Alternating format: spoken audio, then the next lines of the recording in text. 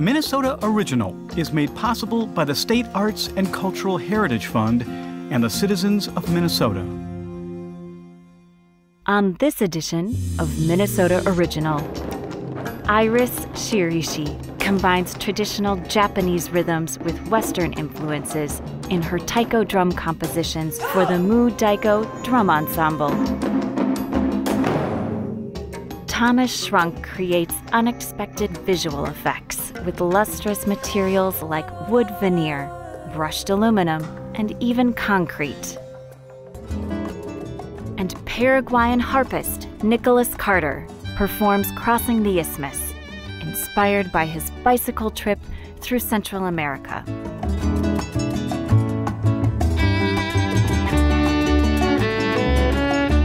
These artists and more, now on Minnesota Original.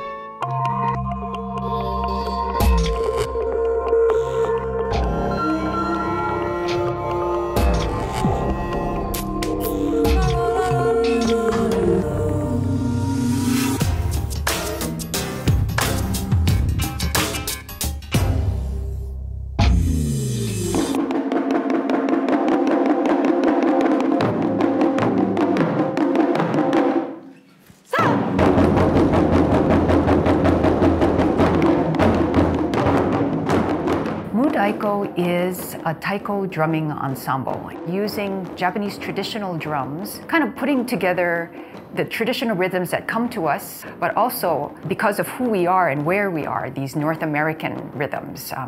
We have influences coming from rock and from jazz, even of classical music background, of the Bartok and the Stravinsky and those really driving rhythms that you hear, and putting it all together in this package.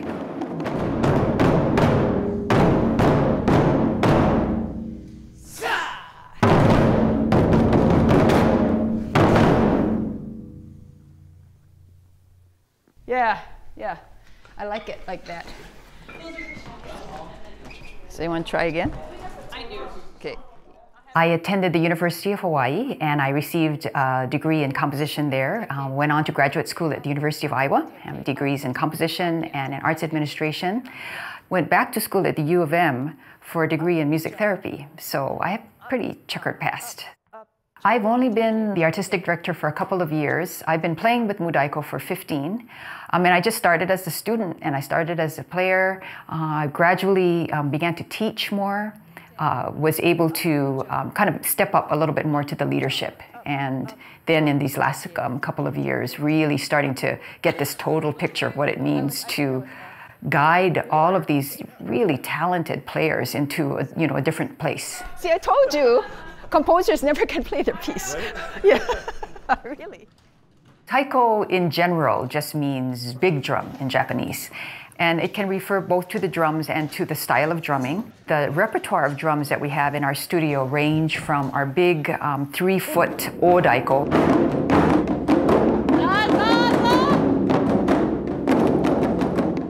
Whenever you put an O in front of a word, it is an honorific. So it's always the largest drum on the floor is with the O in front of it. So the O Daiko is 3 feet. Down to maybe a little bit over 2 feet, the Chu Daiko or medium drum. And that's probably the size drum that we have the most in our studio.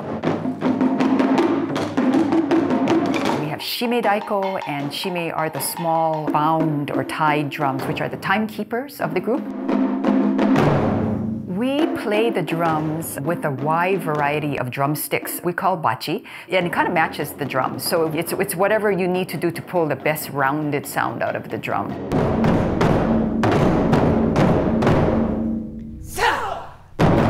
The way that we all train with taiko is that we don't have written music at all. You learn through the system of kuchi, shoka. Kuchi is mouth and shoka is notes in Japanese. And you learn it line by line. It's just brute memorization.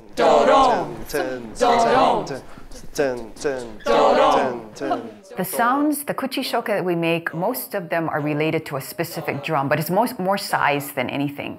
So whenever we play our big drums down to the medium-sized drums, or any of those barrel-shaped drums, we will tend to use or say like don or doko. So don, doko, don, doko, don, doko. Teke, teke, teke, teke, te, don. It's meant to somewhat mimic the sound, so tense, tense, tense, ten, ten, ten. We find that when you say it, the likelihood of your playing it correctly is you just have a higher percentage, higher batting average for that. So we always go through this procedure of saying the kuchishoka.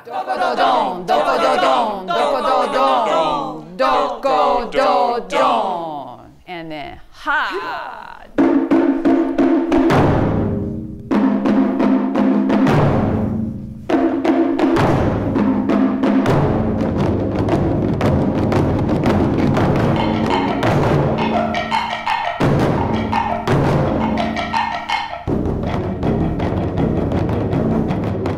Choreography for Mu Daiko has always been very, very important.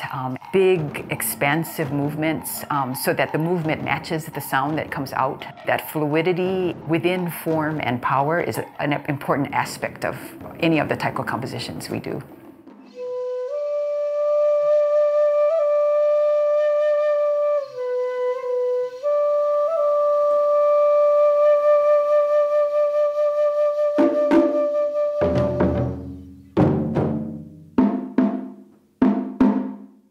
The bachi goes up, you connect, you put your energy, your whole body into the sound. It goes out into the audience, to your listeners, and then hopefully it comes back to you.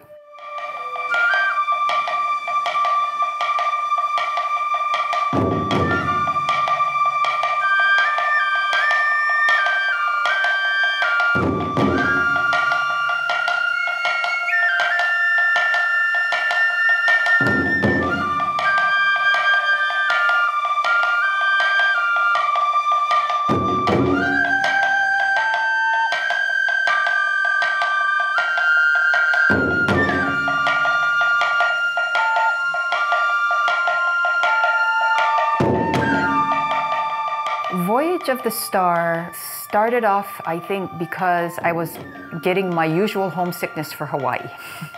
And so that's where I started to think about the Hawaiian chant music, which I just love. That's where some of the melodies come from, which we actually end up playing on Japanese flute. Thousands of years ago, Tahitians traveled up to Hawaii to settle the islands. Using this one star called the Hokulea, they figured out how to navigate just using the stars. And then I started to imagine what that trip was all about.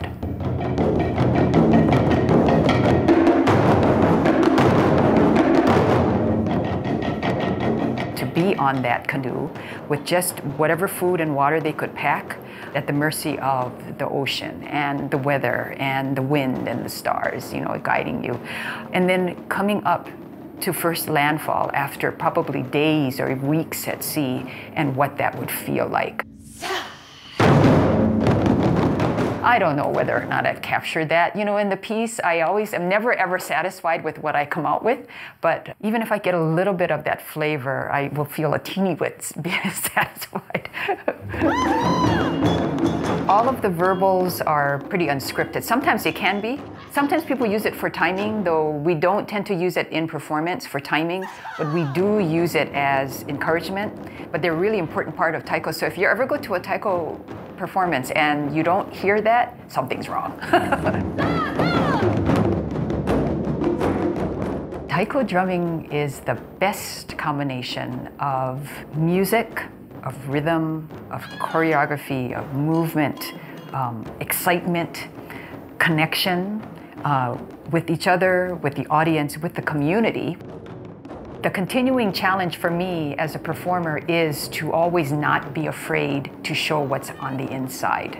To figure out, well, what does it take for me to get out of my little shell of this body and give everything that I have? And part of it is trying to be really honest and authentic within the moment. And there are some moments, I can count on one hand, where I really feel like I have transcended my own insecurities and myself and just be there, you know, and just really embody the rhythms that are coming out. Well, that was curious. Oh, it's a little crazy, but you know.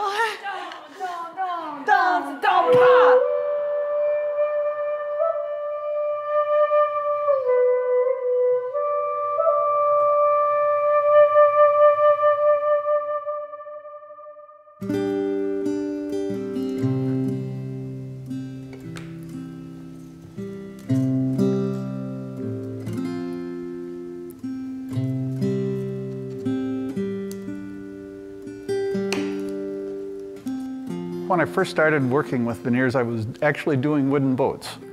And I had some inlay that I wanted to do, and I chose avo di re, which is very, very lustrous. And after I'd done some of the work on one of the boats, I had some of this avo di re veneer left over. So I cut some squares and I put together an assembly, and it looked fairly nice, but I had tape all over it. I flipped it upside down and I put it by the window and looked at it. One area was really much brighter than another. I stepped a couple of steps over to the side, and the light just totally changed. And it was really a eureka moment.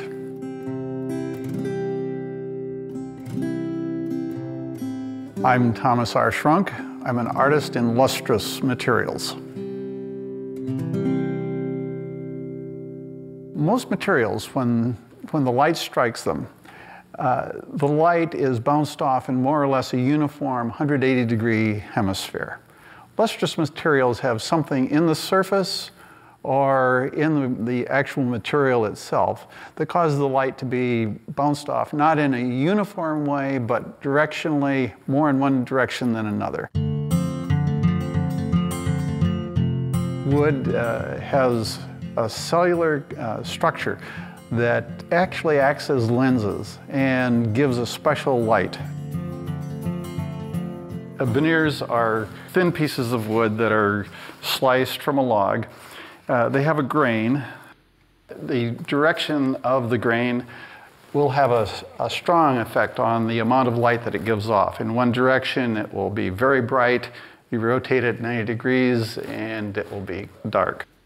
You can see the differential in the light and how it responds to the light. And the light is the subject matter of what I do.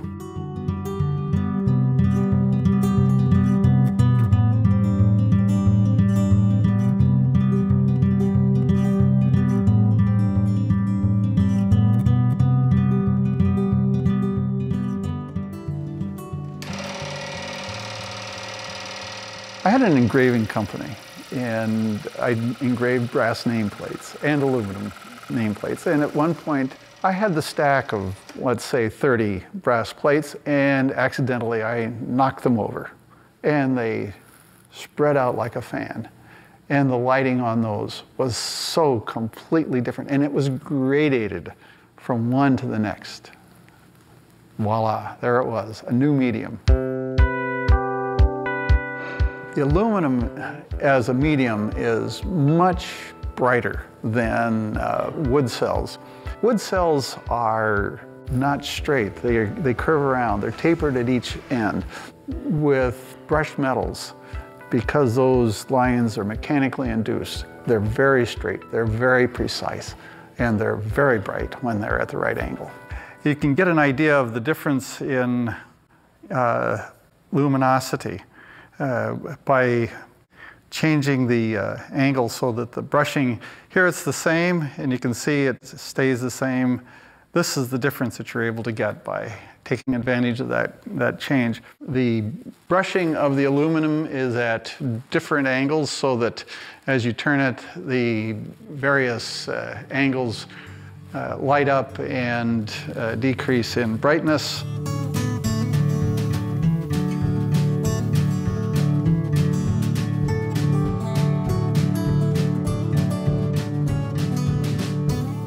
To be successful as an artist, you must be curious. The thing that I love about doing work with lustrous materials is it's always a surprise. One has a hard time thinking of luster and brightness when one thinks of concrete. I was sort of like Thomas Edison with the light bulb. I tried everything under the sun, and I finally came up with a method of putting ridges and grooves in the concrete surface. From one angle, you're seeing the lit side of those grooves, and you move to the other side, you see the shadow side.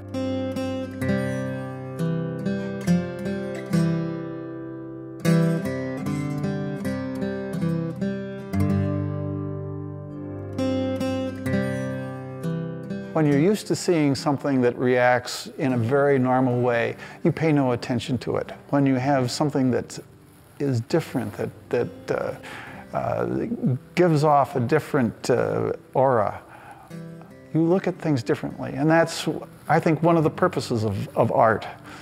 It is to look at the world differently.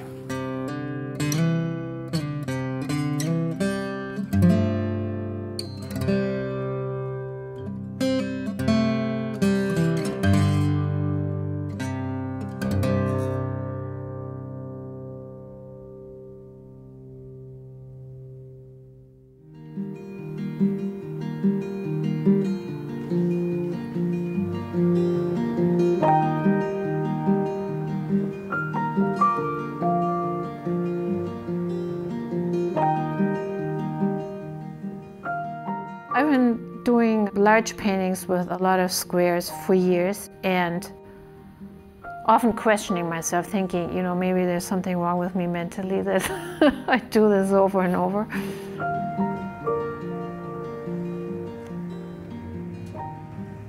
My paintings are defined by labor intensity, repetition, and very luscious, luminous surfaces. My name is Barbara Kreft. I was born in Germany, but I've been living here for over 30 years.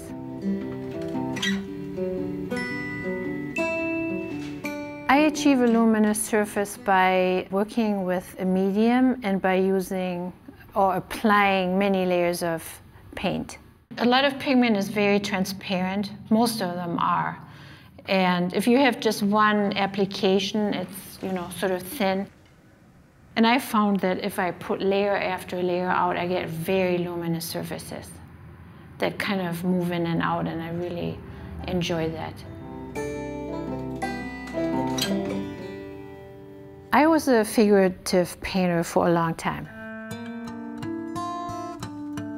In '94, I took my first trip to India, and I was struck by the repetitive nature of images of gods and goddesses, and people repeating like mantras, or there was this sameness there that was appealing to me, and I realized how tired I was of consuming, always the new or consuming everything. So when I came back, I dropped all distraction. I became very quiet, and I emptied my paintings of story because I was perhaps tired of the human drama. I felt I wanted to paint on a different level and to add quietness to the world. Something that has no story, or that suggests that there are bigger things out there than us. And that's also why I picked this square, because it does not have any significance. It does not represent anything.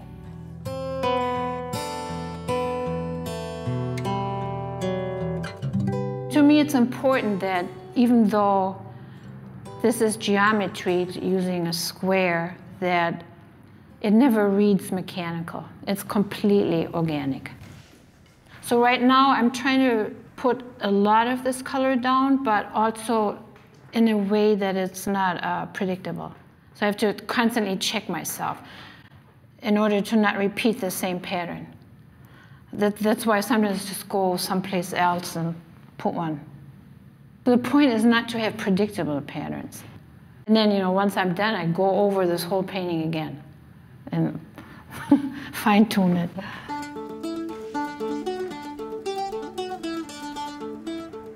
In an average, I spend 3 months on a work, sometimes more. I have one painting that took me a year. I buy paint sometimes because I like the names. So I bought Caesar's Purple, Mineral Violet was very intriguing to me, Byzantine Blue. I like those names.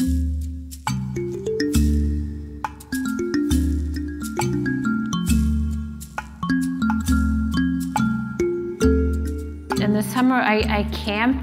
This time I took photos of water. I got intrigued by reflections. For instance, this is actually a part of the Mississippi, and I was out of color ink, but this is how I actually started. I like all those blue stripes that you see. I mean, the mistakes that come up when you don't have accurate printing going on. So I began this painting by referring to this regular pattern of blue stripes. I'm not used to working with a drama of light and dark. I don't really want that. My previous work is very all over and contemplative, so you get lost in this all over space and your eye does not rest anywhere. So for me to deal with this moving from light to dark, I could not solve it for myself peacefully. So I eventually ended up by unifying it all with that same color. And it's again a mixture of very rigid and controlled and very organic.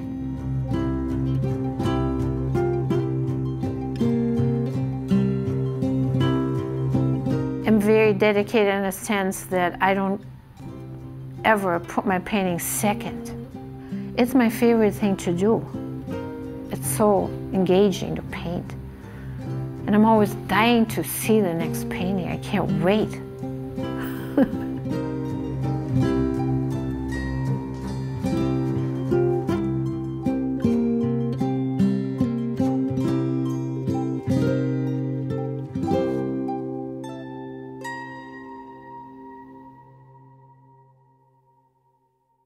The song Crossing the Isthmus was inspired by a bicycle trip I did in 1987 from San Diego to Panama. And so the song is sort of, you know, a memory of being out and rolling and rolling and rolling in the tough hills and the sun burning and the rain falling on me and all those beautiful things of being in the outdoors and traveling at the pace of what a bicycle can offer.